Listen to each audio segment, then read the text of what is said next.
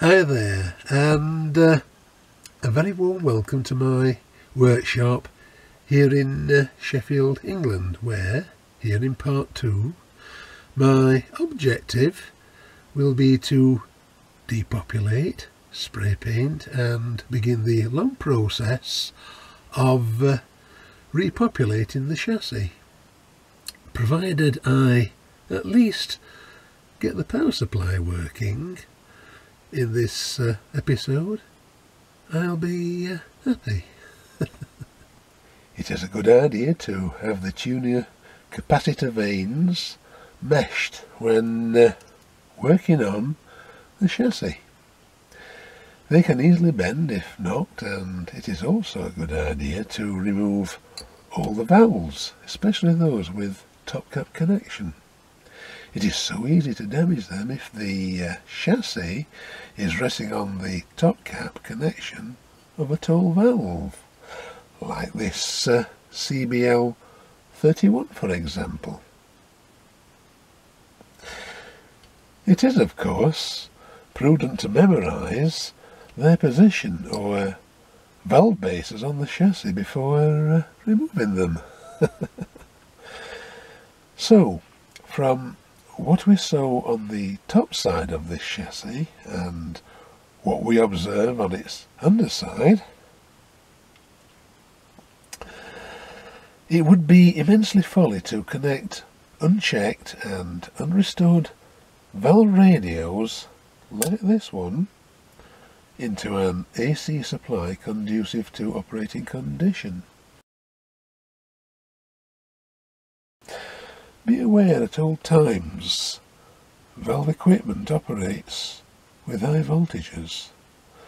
If there is any doubt, consult a known bona fide technician before thinking about working on vintage valve equipment. If you are following along and continue to do so throughout this particular radio restoration series, you do so at your own risk. Be aware, electricity kills. It was time to do some detailed documenting and labelling before I depopulated the chassis. Here are a few photographs I've selected of how I accomplished that process.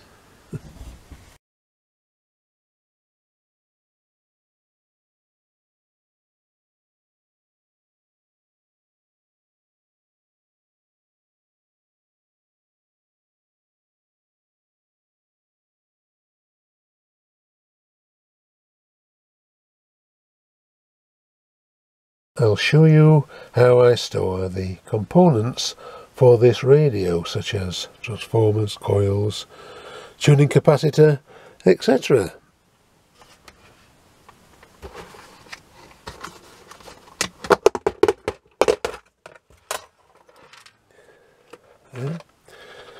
Safe inside there.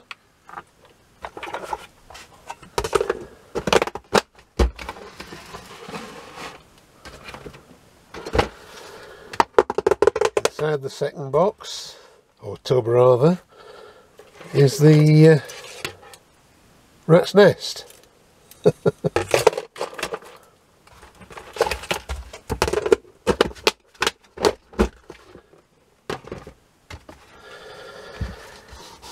Inside the third tub are the 4 valves. I put this rag in to stop them from rolling about, minimise the risk of them cracking.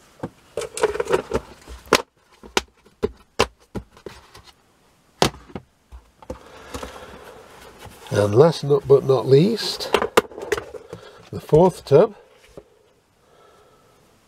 we see the loudspeaker.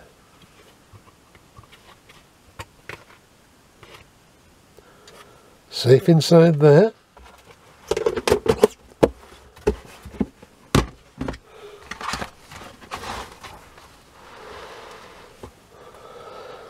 Yep.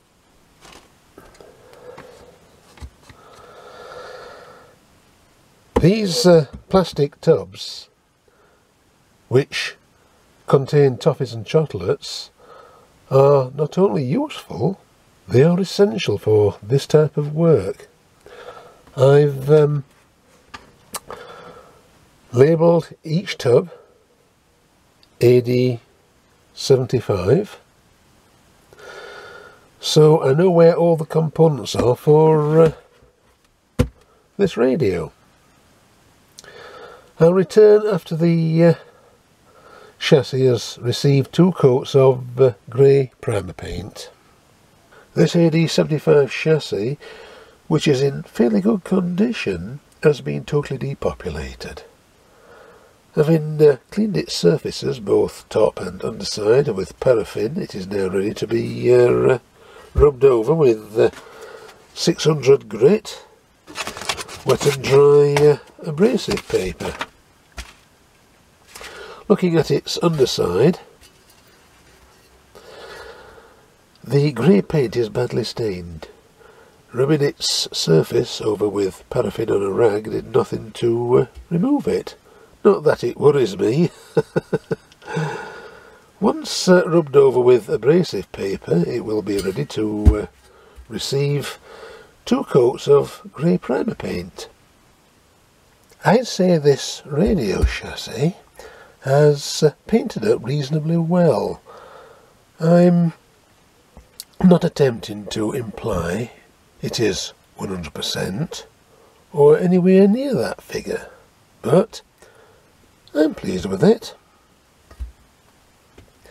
I did say I only intended to give it 2 coats of grey primer paint, but I went ahead and gave it a 3rd coat of gloss paint, which is not too far removed in shade from the original shade of grey.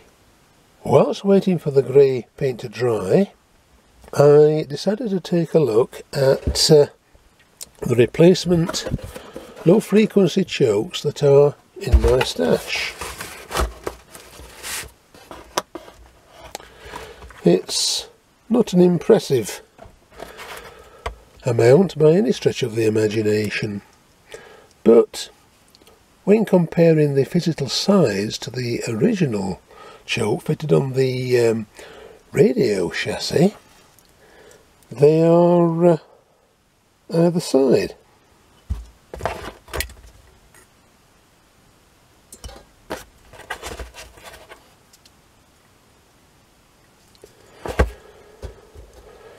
That is to say, they are either too large or too small. Not deterred, I took a deeper look at the original choke. My usual modus operandi in this respect is to unwind the first 1000 turns of copper wire from the original winding. About 3/4 of the way into the unwinding of the copper wire from here onto here, which was OC in several places, hence the 5 pieces of masking tape to secure the ends of the wire, the inner connection of the copper wire on this part here broke off from the rest of this winding, and even with the use of a jeweler's loop I'm unable to locate where it is. Somewhere underneath there. Consequently, unravelling wire off here onto there, I thought about winding a replacement choke. Here is the cardboard former I made earlier.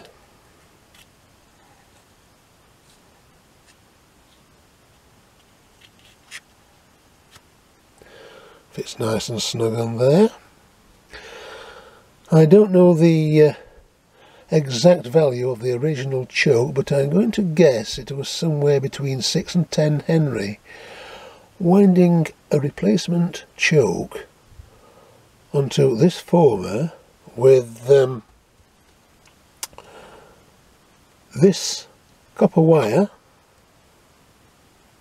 38 SWG is definitely going to be a long-winded and tedious task, but it has at least to be attempted. I'm about a quarter way through winding this low frequency choke coil.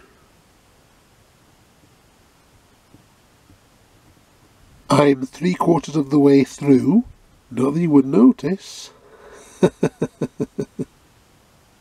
Here we go, chaps. I wound as much copper wire as I'm going to wind onto this cardboard former. I will tightly wind sticky tape round this coil of copper wire and test for DC resistance. It's starting to look more like a low frequency choke. Its DC value resistance is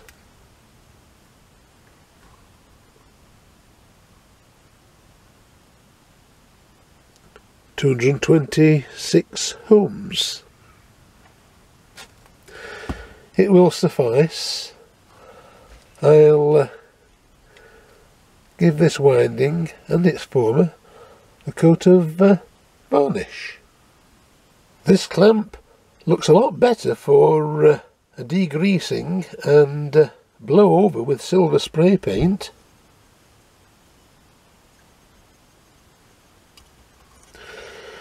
I'll go on to clean this board. We'll see how shiny it becomes. All considered, this wee board has cleaned up quite well.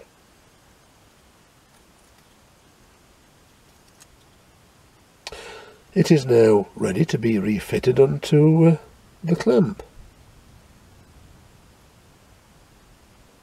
At long last, this low frequency smoothing choke is ready to be fitted back onto this chassis.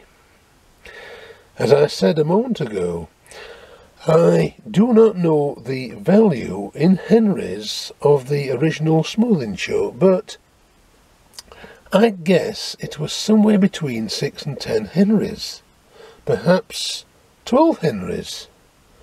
I'll quickly test this reconditioned choke to see what it reads.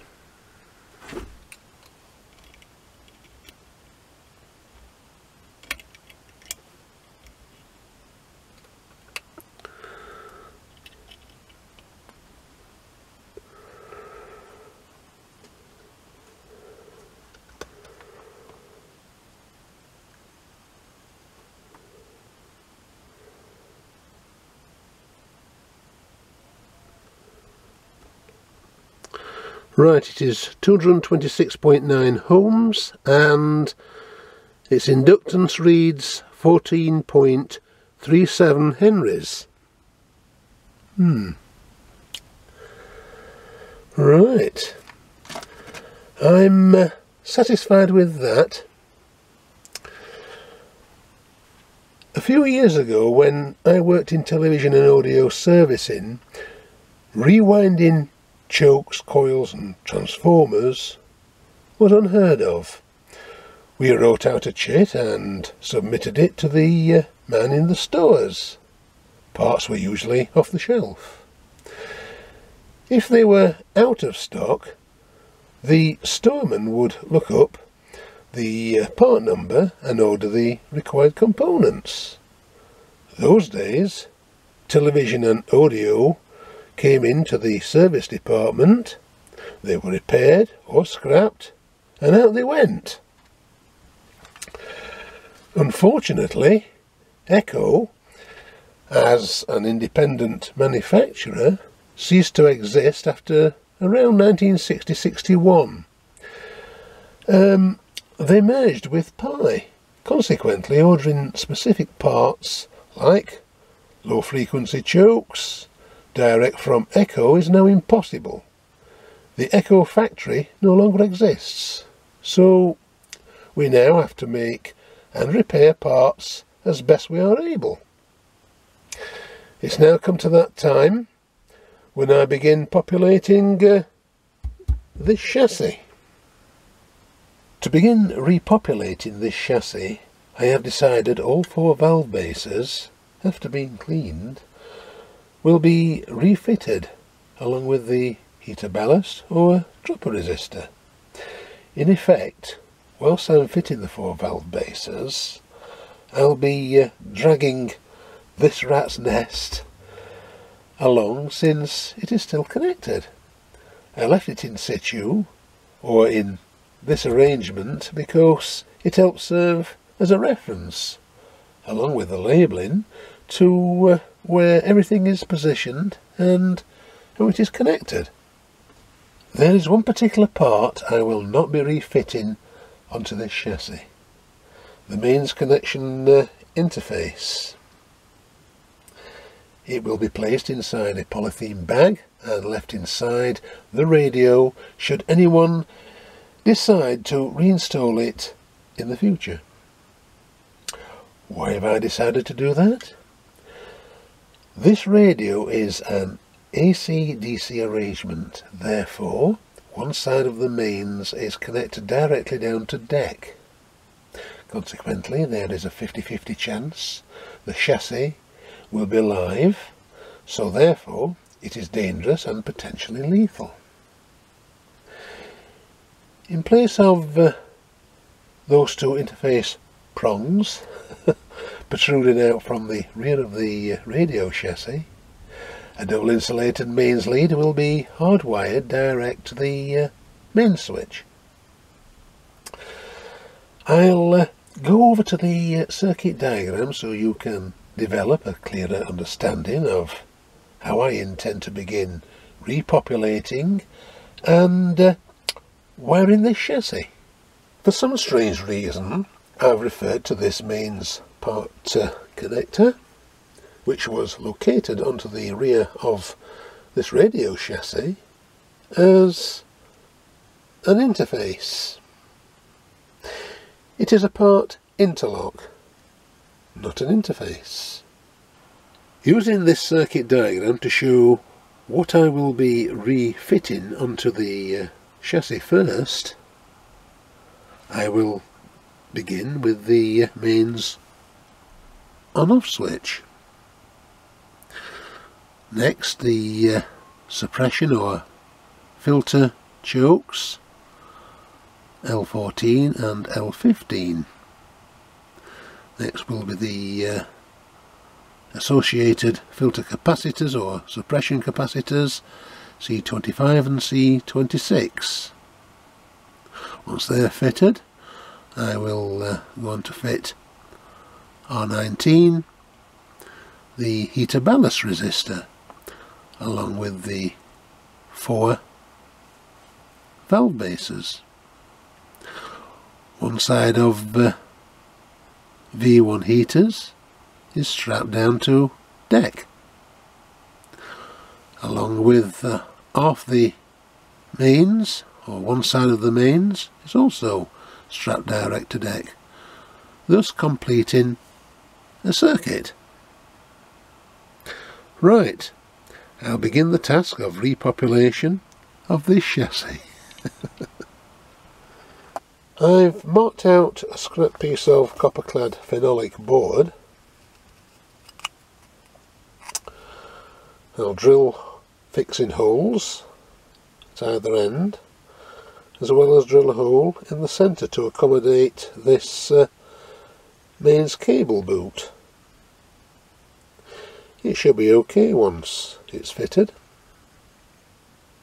And there we have it, chaps. Now I will fit the valve bases. Yes, it's coming along fine. Onwards and upwards, as they say. I'm beginning to develop the idea this radio has, at some time in its dark past, been subjected to a temporary huge increase in mains voltage. A kind of prolonged mains surge. There is a large scorch mark on the back cover close to where the ballast resistor is positioned. The low frequency smoothing choke bore the signs of overheated and burned out, and now I discover this audio output transformer primary winding reads as OC.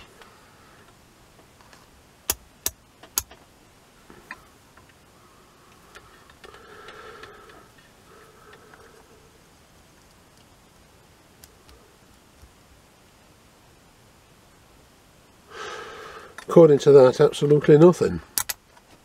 I'll just do a speaker and battery test.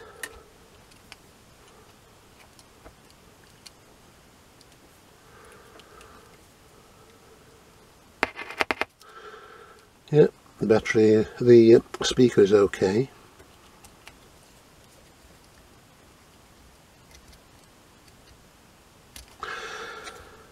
Again, absolutely nothing.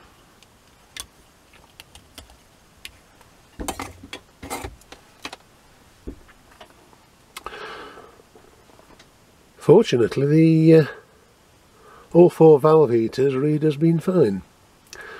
There is no way I'm going to do another rewind session.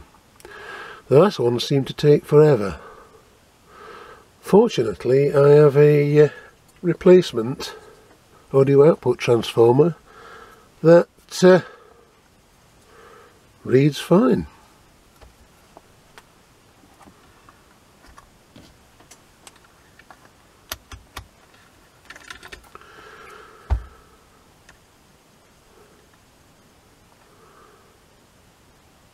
$363 ohms.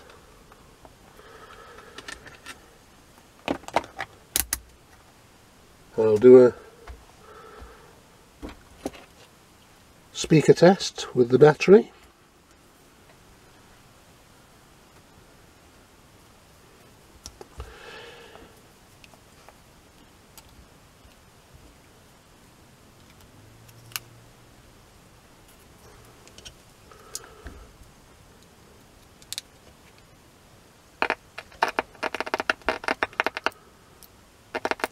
Yep, that's fine. Pleased with that. And not only that, it will drop into position where the original transformer was located. It will definitely require a thorough good clean before I install it onto the radio chassis. Appearance wise, I say there has been some improvement achieved here. I have located two wonder plugs, the sort that used to be used for aerial and earth on the old valve radios. They will form part of the speaker connection. Wonder plugs are not easy to locate these days, or certainly not as easy as they used to be. Right, I'll now fit this audio output transformer onto the chassis. For the present, everything that needs to be back onto this chassis is back onto this chassis. I've decided to replace the original 1 meg log volume control. Not that there is anything wrong with it. The replacement potentiometer has a double pole single throw switch attached. I personally regard that important, especially on AC/DC equipment like this. Now I'll go on to wire up the heater chain circuit. The valve heater chain has received replacement wire. The rubber that sheathed the original wire was perished.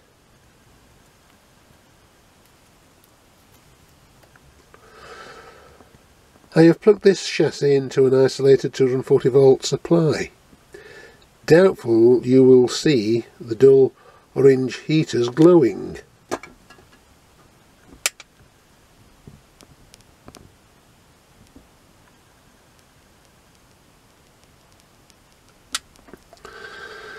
But that part of the radio circuit is now functioning. My next task is to get power up to where the HT rail begins.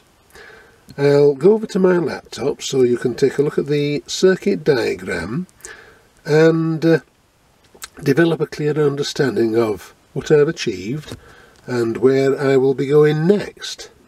Having achieved mains potential through to the heater ballast resistor R19, 815 ohms, and then on through the heater chain, I will now go on to connect R18, 47 ohms. I've installed a 68 ohms since I don't have any 47 ohms of appropriate size in stock, to the anode of V4 CY31 rectifier valve. From its cathode I will replace electrolytic capacitors C23 reservoir 8 microfarad, which will become 10 microfarad at 400 VDC, and C24 smoothing 16 microfarad, which will become 22 microfarad at 400 VDC, which, along with the low frequency choke I rewound, forms a pi filter circuit. That is as far as I will go in this instance, as there is no load.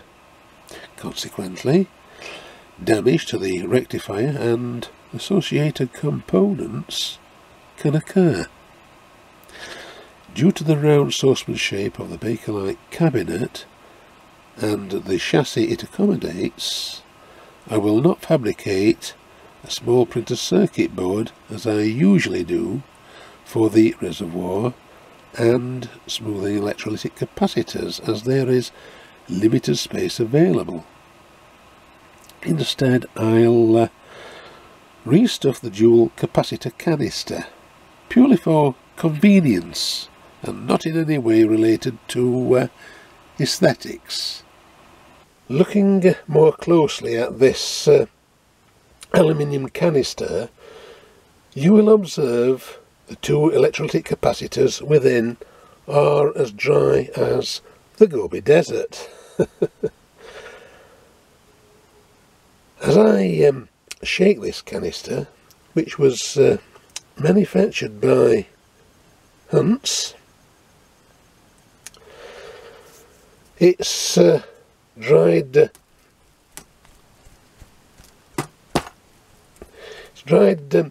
dust-like contents are coming out in a similar fashion to salt coming out of a salt pot. Normally I hardly ever restuff capacitors, unless of course I'm requested to do so. My personal point of view in that respect is life is too short to muck about. Just chop the old capacitors out of the circuit, fit the new ones, and get on with the next task.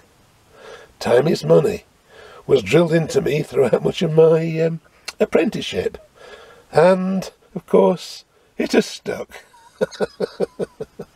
It's not my intention to labour this. The entrails have been drawn from this canister, and it is ready to house this 2 electrolytic capacitor arrangement. I'll very likely apply some grab adhesive or something like that to one side of the inside of this canister to prevent these 2 electrolytic capacitors rattling around inside. Nothing fancy, just functional. And I'll also apply this tag strip over the open end of this canister, onto which I'll solder the capacitor flying leads Nothing more than that. And there it is, chaps, 2 electrolytic capacitors secured inside this aluminium canister with instant grab adhesive.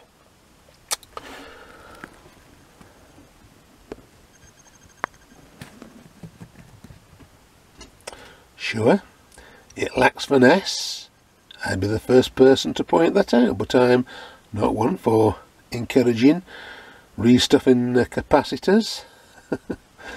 In this instance, when compared to my usual fabricating a printed board, this was a quicker and convenient option, since space on the underside of this chassis is more limited than one might think due to the saucepan shape cabinet. Now I'll complete constructing the rest of the pie filter circuit.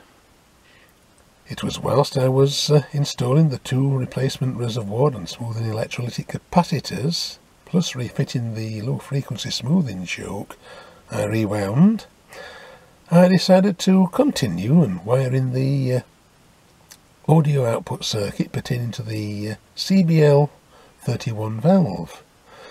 And of course, you might have guessed correctly, I thought I might as well continue wiring in the demodulation circuit whilst I had my soldering iron in hand.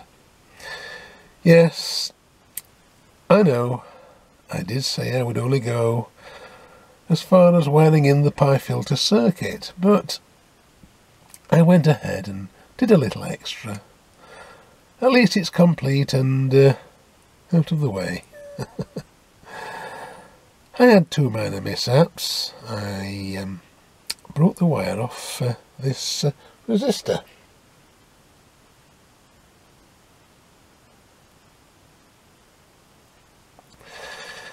Which forms part of the audio output circuitry cathode, and it reads well within 10% tolerance, despite having a tolerance range of 20%.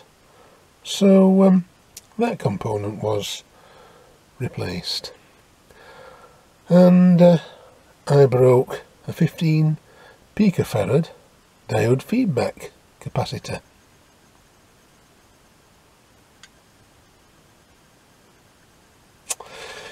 Oh dear.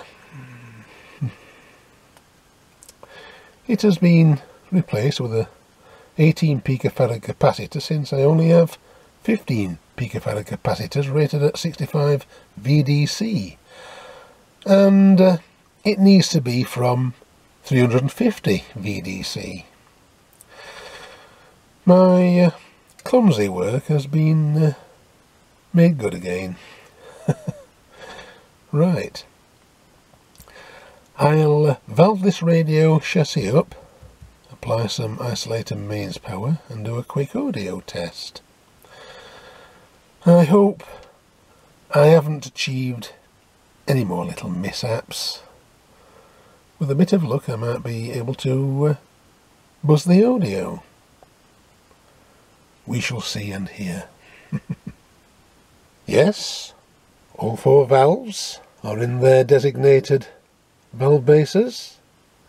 This chassis is connected to an isolated mains supply. An external speaker has been plugged into the audio output transformer. All I need to do is switch on and wait for the valves to warm up.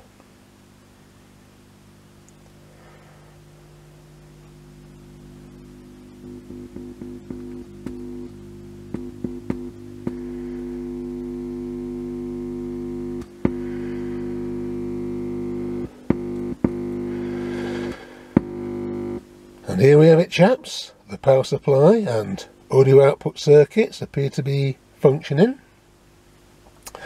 I'll not do any refinements to those parts of this radio circuit at present. I'll do all of that once I have this radio reconstructed and working as a radio in some shape or form. I'll now take you to the circuit diagram and we'll look at what has been achieved here.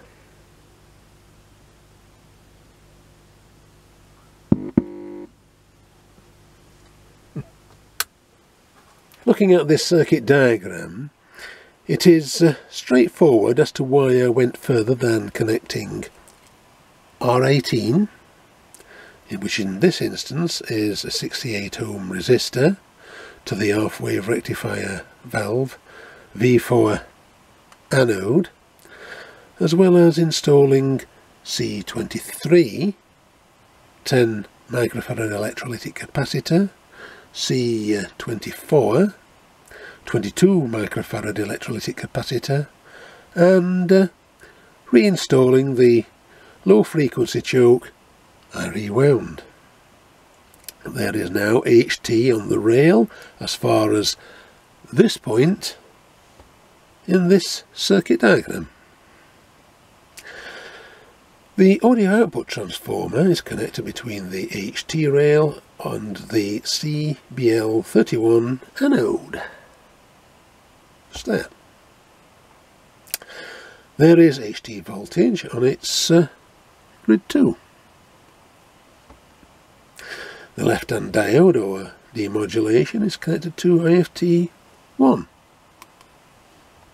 or L11, and C36 trimmer capacitor, which is part of the tank circuit. Grid 1 is connected to R12,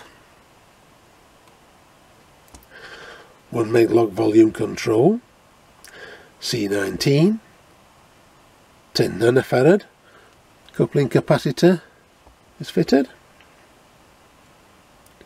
R11 100k diode load is in place, cathode resistors R14, 330 ohms, and R15 150 ohms, potential divider, as well as C18 22 microfarad electrolytic capacitor is also in place, and pi filter circuit C15, 100 pf capacitor, C16, also 100 pf capacitor, and R10 47k resistor are ready for action. That is as far as I've gotten at present. So from here to the right is now complete. I'll wire in this radio's front end circuits in part 3. Indeed, I will be rewiring this radio's front end in part 3. It could be said I've gotten the more straightforward part of this radio circuit out of the way. The front end will be far more demanding, but I won't let it worry me. Oh no. I nonetheless thank you for your time and interest. If you haven't subscribed to my channel, now is as good a time as any to do so. Until next time, this is Phil saying TTFN.